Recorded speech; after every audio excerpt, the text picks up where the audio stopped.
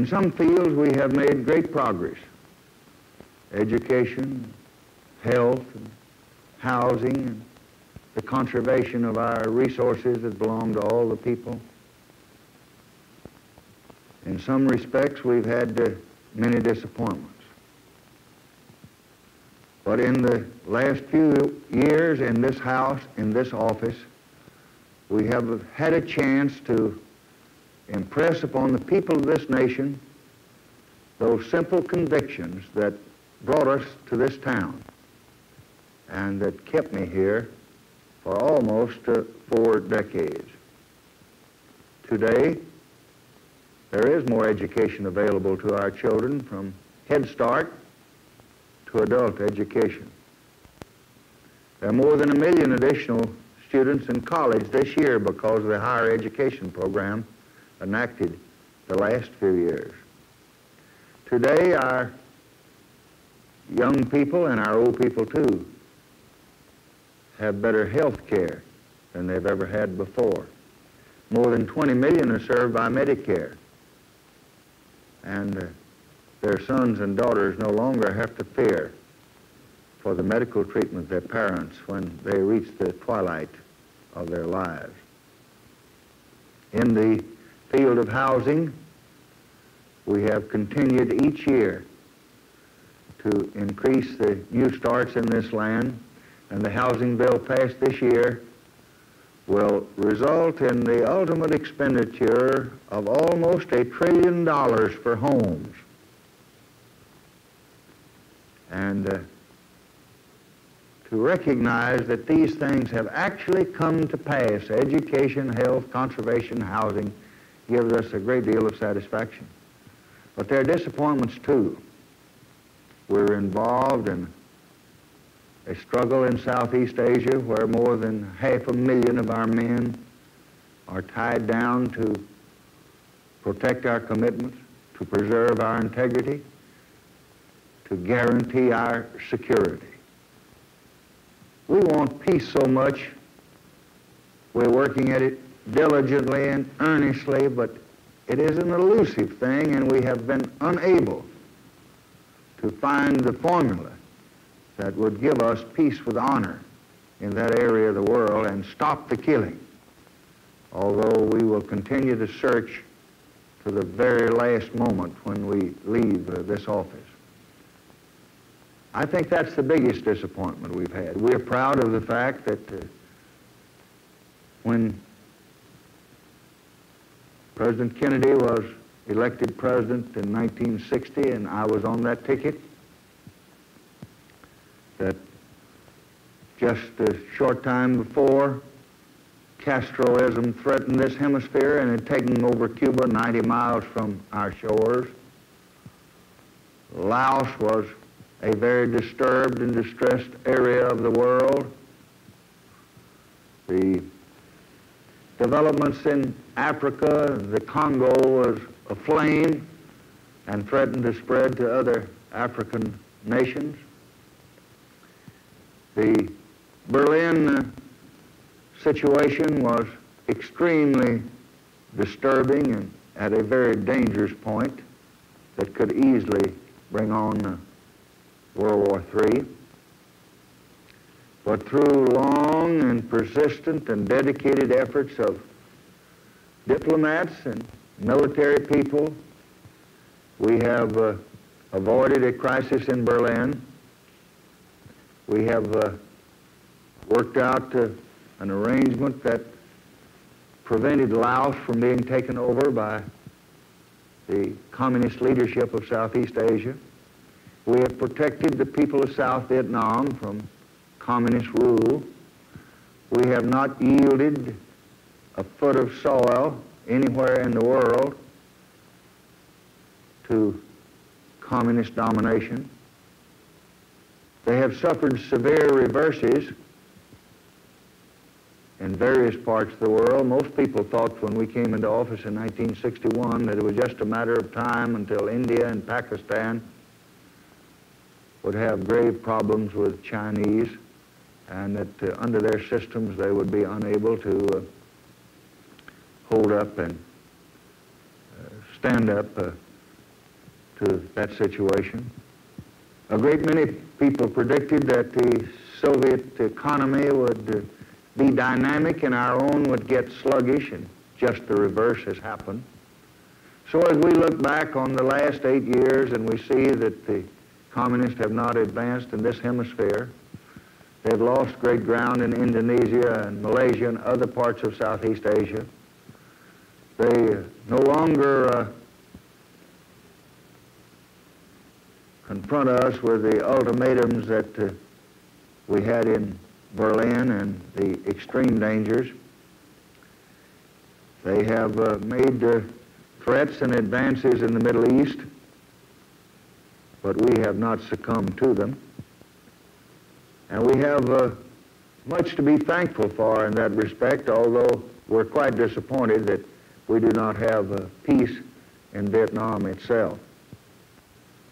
And we're disappointed that while we moved 7 million people above the poverty line, that there are still some 26 million people in this country whose families have an income of less than $3,000 per year. And there's still many dropouts in school. There's still many ghetto areas where the underprivileged don't have a fair chance.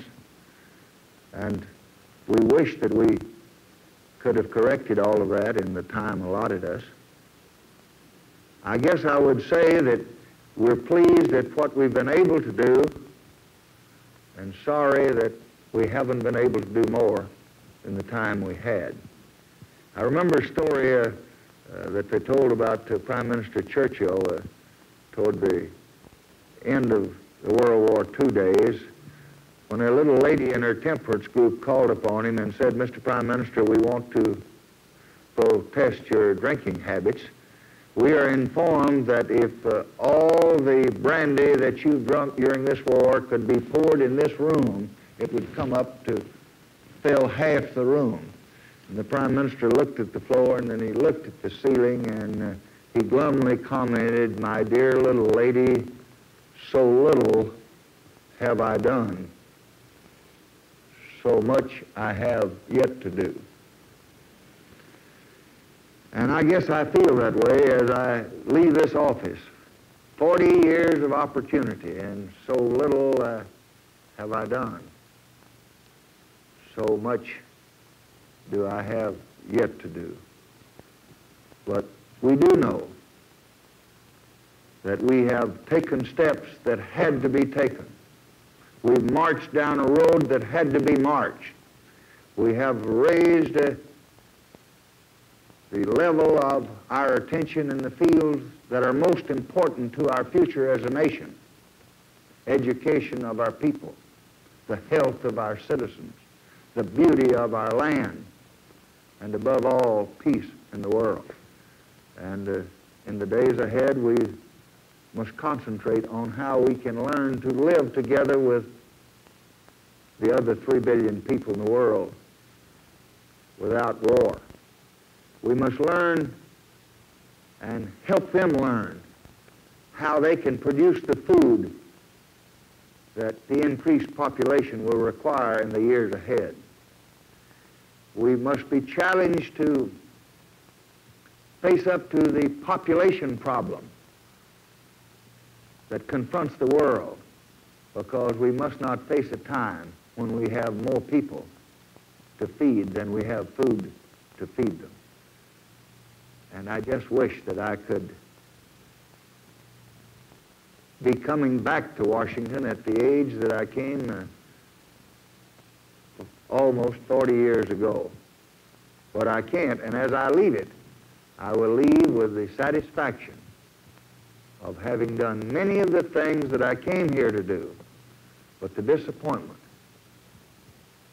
that there's still much yet to do.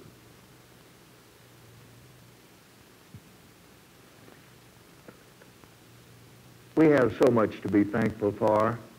I just came back from the hospital where I saw Linda and her little girl. They are both cheerful and radiate great happiness. They're in good health. They have excellent care. The greatest treasure I have is my family. The greatest pleasure I get comes from them. And they're the pride of my life. And now to have a little girl join it, my thoughts went back to 24 years ago when I went to a hospital room and saw another beautiful lady with a little pink baby. And that was Linda's mother, and the baby was Linda. And it made me realize how time had passed. Of course, I wish that Captain Robb could have been there to enjoy the arrival of his firstborn as I was able to enjoy the arrival of my firstborn. But he's away protecting us all. And we were lucky enough to get him word of his birth of his baby in a matter of minutes. I remember when I was in New Guinea in World War II, I saw a young aviator who was doing some of the work, type of work that Captain Robb's doing now, and asked him if I could do anything for him when I got back home, and he said, yes, find out whatever happened to my baby. It was due to be born about 3 weeks ago, and I've had no word. And the first thing I did when I got back to the States was to inquire about his baby. And although his wife had cabled him, and although she had written him several times, it was not easy to get messages through to New Guinea in those days. And he had never heard about his baby. So I asked General Marshall to send this message through military means, which he did. And in a matter of a few hours, I had confirmation that the young air captain had learned that he had a baby boy, 3 weeks old. It just took a few minutes for Captain Robb to learn that last night. But it was a great event in our lives, as was the arrival of our first grandchild, Patrick Linden. I took Patrick Linden out there with me this morning to see his little cousin. He peered through the glass door as the little girl cried in the arms of her nurse. He had a very inquisitive look on his face and seemed to be asking himself this question, what does this mean to me, and do I have to divide now with you? Well, of course he does, but we hope that that division will still leave enough love and care and companionship for both of them. And that's what Ms. Johnson and I want most after 40 years, a chance to sleep with each other and live with our family and spend our waking moments together instead of with the night reading and with the files and with the crisis decisions. Of course, we'll always be available to do anything, anytime that we can to serve this country that has given us so much. But we thought last year, and we announced this year, that the time had come to have someone else look at these problems, try to ascertain what challenges face them, and what answers they could provide to those challenges, new answers. We have given ours. And it's important to reflect and look back and see what has been done, because there's no better way to judge the future than by the past. But the important thing that faces our country now is for a new president to look at these new challenges and find new answers, find a means of communicating with our young and providing leadership and inspiration for them so that they will realize that we do care.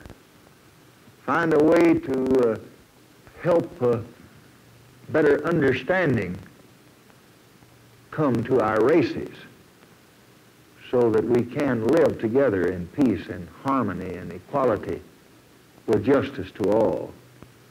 See how we can build an impregnable defense of our freedom without endangering it by getting caught in devastating a nuclear war. All these problems are just too big for any man. But the President must try to be tall enough to measure up to them. And I have no doubt but what in every crisis this nation's ever faced, we can produce the man that's equal to the crisis. We have the greatest system of government that human ingenuity has ever devised. And in the days ahead, we're going to protect and preserve that system so that we can not only continue to have happiness and prosperity and security here at home, but we love it so much that we want everybody in the world to have a little bit of it. And we want to be generous enough and Christian enough and understanding enough to see that happiness and that prosperity and that freedom, that liberty spread to every corner of this globe. And if we have been able to contribute anything to this end, our work of 4 decades will not have been in vain.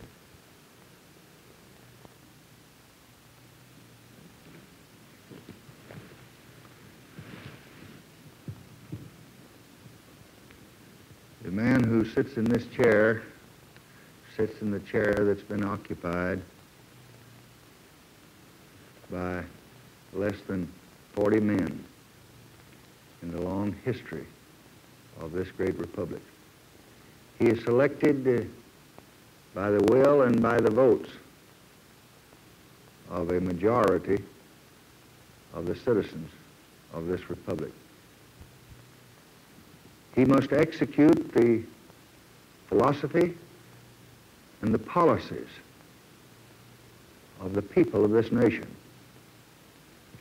regardless of his own personal feelings from time to time. He is the executor of the will of the people of this nation, and he carries upon his shoulders day and night a burden that always seems, at least to him, too much to carry, but only for him to carry. No president ever came to this office on a platform of doing what was wrong. Most of us have made some decisions that were wrong, and as we leave office, in a good many instances, most of the people seem to feel that most of the things we've done have been wrong. But every man who's ever occupied this office or sat at this desk or reclined in this chair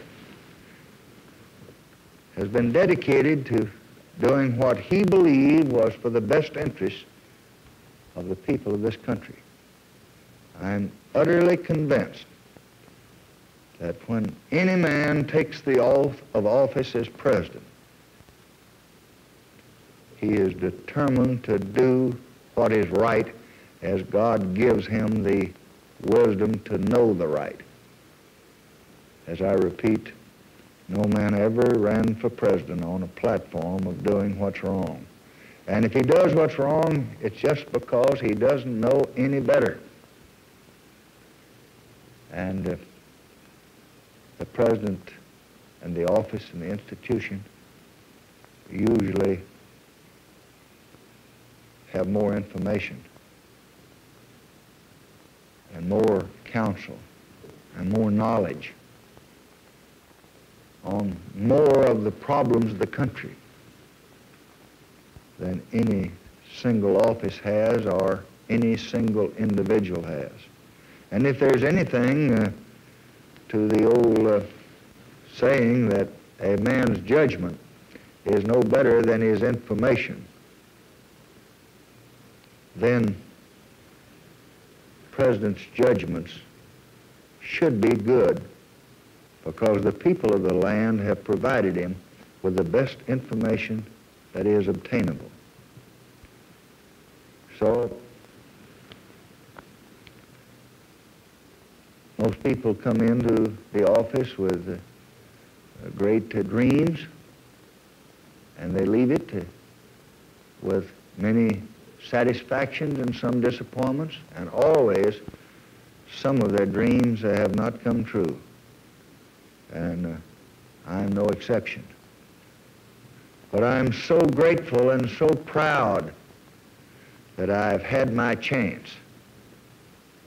And as to how successful we've been in doing the greatest good for the greatest number, the people themselves and their posterity must ultimately decide. I have the satisfaction, my family has the satisfaction, that we gave it all we had. And we think we provided some of the answers to the needs of our time.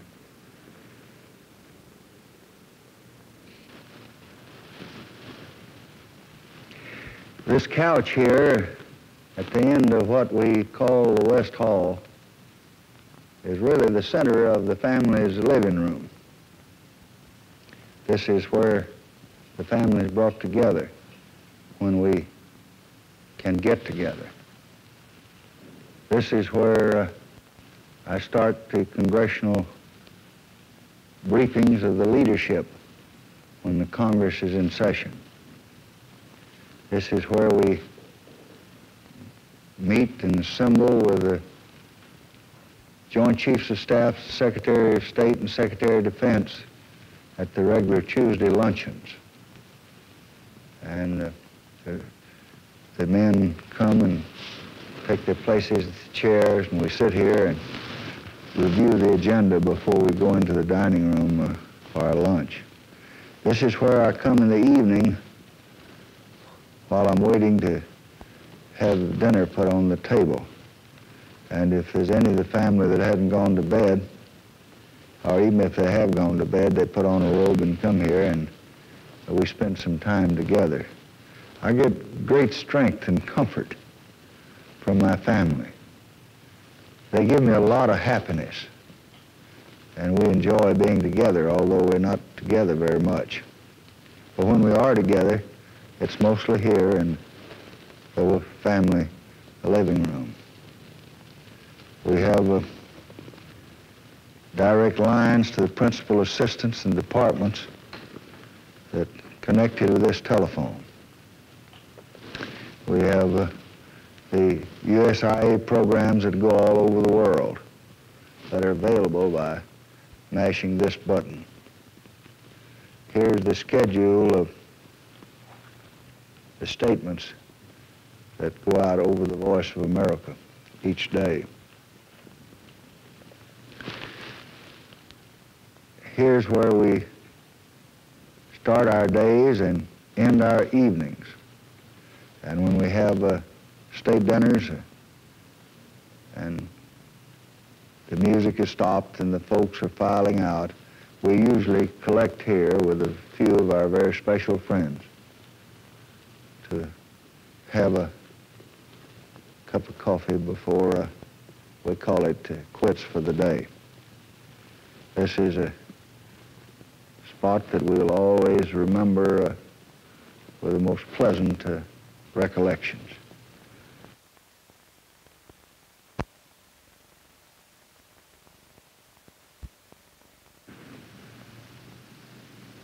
I don't guess there's any job in the world that could truly be called a 24-hour job, but I expect the presidency comes near approaching a 24-hour job than any other one. That is that you spend a good many hours in your office, in the cabinet room, in the Rose Garden attending public events. But really I expect most of the president's day of the 24 hours in the day and night is spent really here in his bedroom. I awaken here every morning at 6:30 and immediately begin to review the intelligence reports from the 130-odd countries in the world and the cables that have come in overnight and the reports from the commanders in the field on the engagements of our troops. I look at the losses that we've suffered and the developments that have taken place during the night. The last thing I do before I go to sleep is to finish the night reading. I usually get here from the office about 11 in the evening, have a bite of dinner, and then I get in the bed and read for about 2 to 3 hours, sometimes till 2, sometimes till 3 in the morning. And I complete the night reading. The night reading is material that comes from the 12 cabinet offices, from the 50-odd independent agencies of government, from your correspondents all over the world and in this country.